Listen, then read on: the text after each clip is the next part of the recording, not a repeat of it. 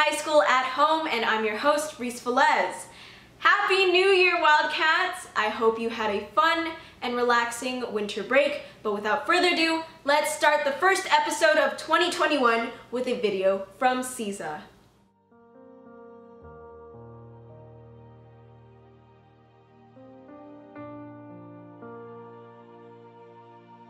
The concern now, moving forward, is what the storm does in the next 24 or so hours over the South China Sea.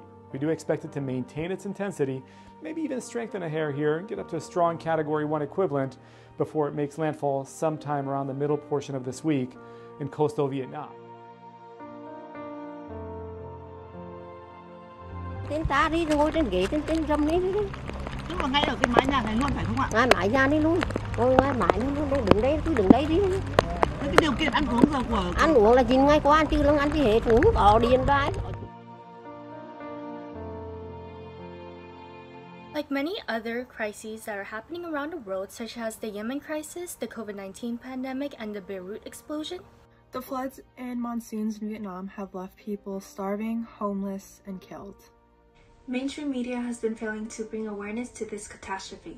Therefore, with the help of Whitney High School SEASA, Oxford VSA, and Western High School VSA and Korean Club, we are raising funds to help those that have been affected. You can use the GoFundMe link on all our social medias to make your donation. The funds will go directly towards disaster relief efforts by the Red Cross and their operation to improve shelters, livelihoods, and basic needs, including health, water, sanitation, and hygiene promotion. As a community, we will be able to assist in relieving damages from the massive floods that still affect millions of Vietnamese people.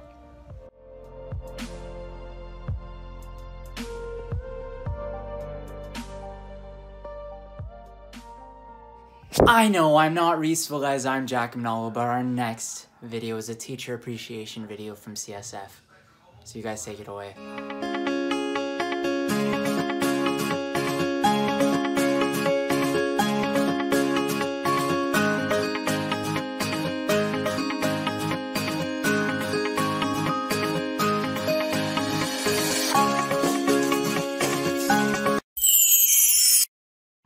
Dear Miss Alves, thank you for being an amazing counselor and helping me schedule out all of my class difficulties. I really appreciate everything you've done for me. Sincerely, Allison Lee. Dear Mr. Perry, thank you so much for all that you do. Your hard work has allowed us to seamlessly transition into an online setting. Your classes are always so fun and intriguing, learning interesting information every day. I cannot wait for the future and what is to come. Thank you so much and happy holidays. Jarek Wu, class of 2023. Dear Suzuki-sensei, I'm writing this letter to show my gratitude toward you, as I am extremely thankful and blessed that you are my Japanese teacher. I cannot fathom how difficult it may seem to join, let alone educate, at a new school in the midst of a pandemic. I'm very thankful that you are so kind toward all of your students, and I'm also grateful that you put in so much work. Sincerely, David Han.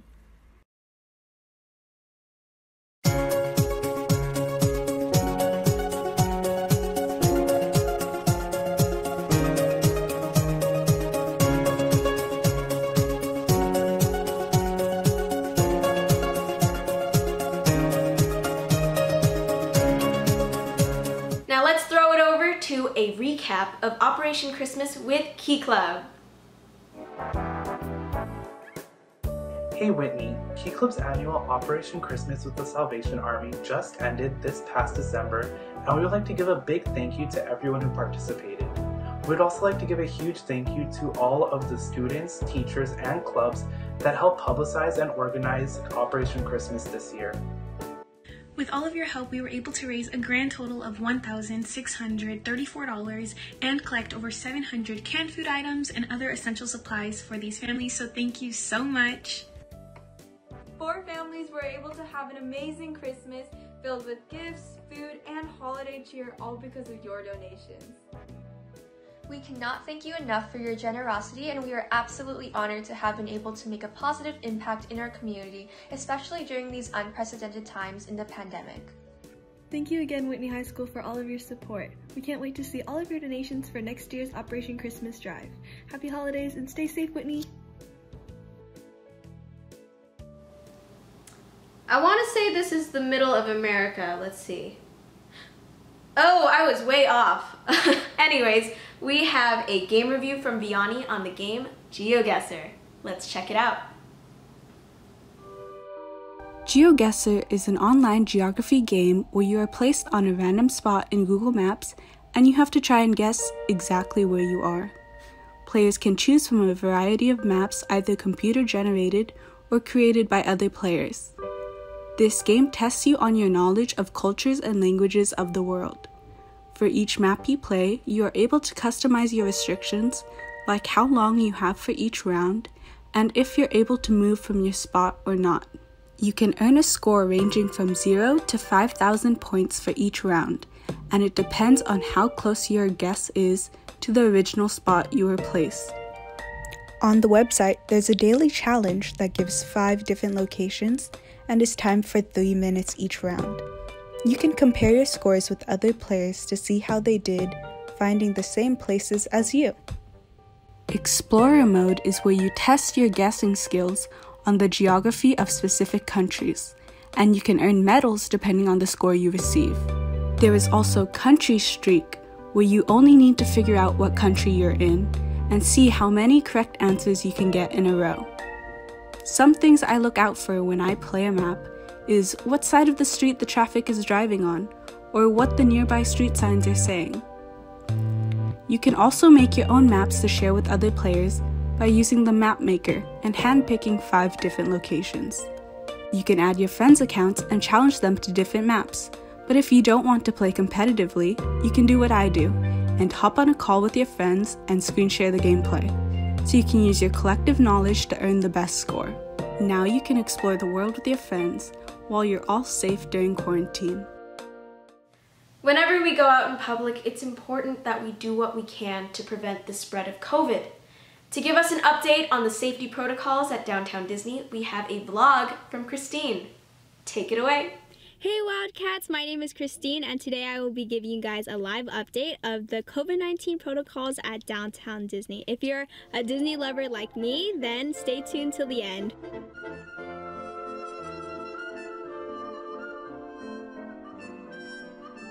If you want to get more information and details before you go to Disney, I suggest checking out the official Disney website.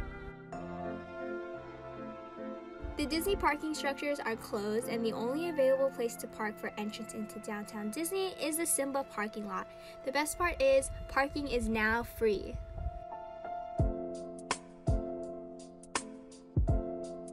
Okay, so according to the Disneyland website, Downtown Disney has begun a reopening phase.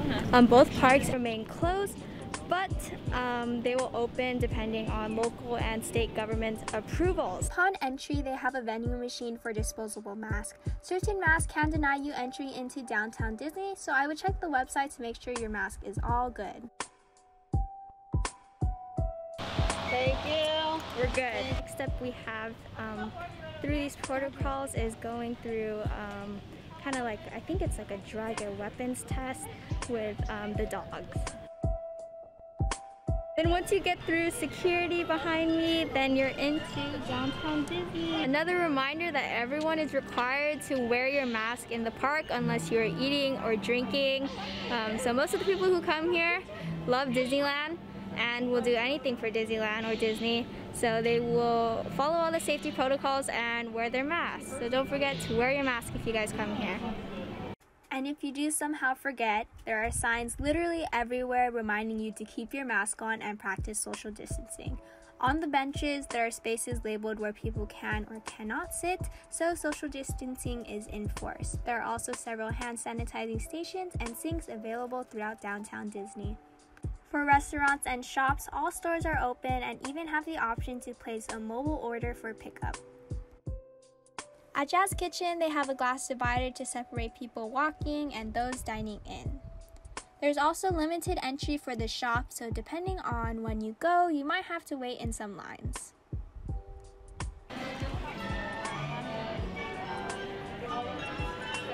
For the store everyone loves, the World of Disney has a long entrance line to follow. In the store, they have a ton of special Disney masks, as well as a ton of signs reminding shoppers to follow safety precautions for COVID-19. When paying, there are also glass dividers to protect you and the cast members.